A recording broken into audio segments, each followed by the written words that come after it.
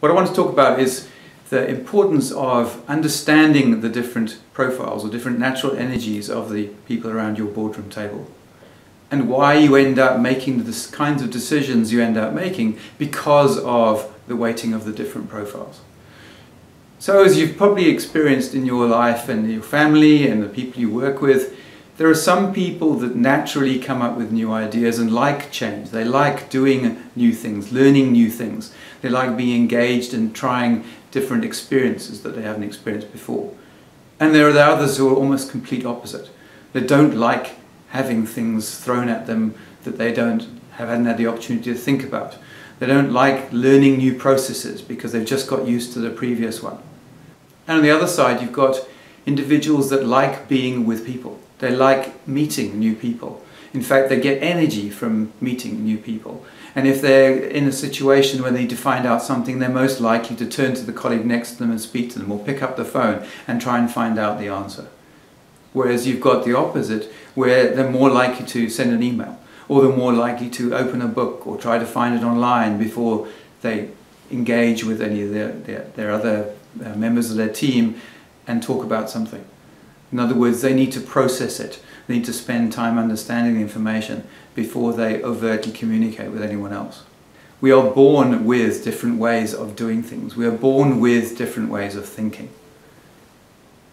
At a board level, understanding those differences and utilizing those differences to get better decision-making processes is absolutely vital.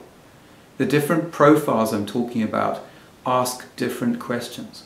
They see different issues when we're talking about the various topics in a board meeting process. There'll be those that understand the what of the process. They understand what it is we're trying to do, where are we going in terms of the product, the service, the new ideas that need to be generated to move us forward. Then there's also the people who understand who needs to be involved. Have we got the right people on our team to really make this happen? And if not, what do we need to do to change that, and what do we need to do to recruit them? And then there are those who are going to say, look, hold on, whoa. We don't need any more new ideas. The last thing we need is any new products right now. We're still battling to implement and sell and develop the ones that we've already got. Just whoa, guys. Let's just consolidate, think about what it is we're doing, have a bit of a review about the stuff that we're already producing, we're already selling. And then those are looking at the data and saying, okay, well, actually, we haven't got a problem with the people. We haven't got a problem with our sales process. We don't need new products and services. Actually, we've got some major production issues that are causing problems. That's costing too much. We've got too much wastage. We've got too much stock. All of those questions are absolutely valid, and particularly at a board level. Your management teams will have various specializations, and they'll have a particular weighting of energy. A marketing team will be thinking about products and new services and the people far more than someone that's working in production. And that's okay.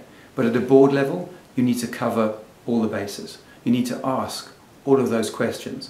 Otherwise you miss opportunities, and possibly more importantly, you miss really critical risks that are likely to come up and bite you. One of the tools that we use both internally when doing our recruitment process, but also when we're looking at directors to fill the independent director slots on our client boards, is Contribution Compass. The Contribution Compass profiling system gives you an indication of your natural energy. And I'd highly recommend doing a review of your existing board, existing executive directors, to see what their profiles are. And then you can identify where the gaps might be. And if you want to engage with us to bring in independent directors to help fill those gaps, then please get in touch. So get in touch with us to find out what your profiles are, what the profiles are of your executive team.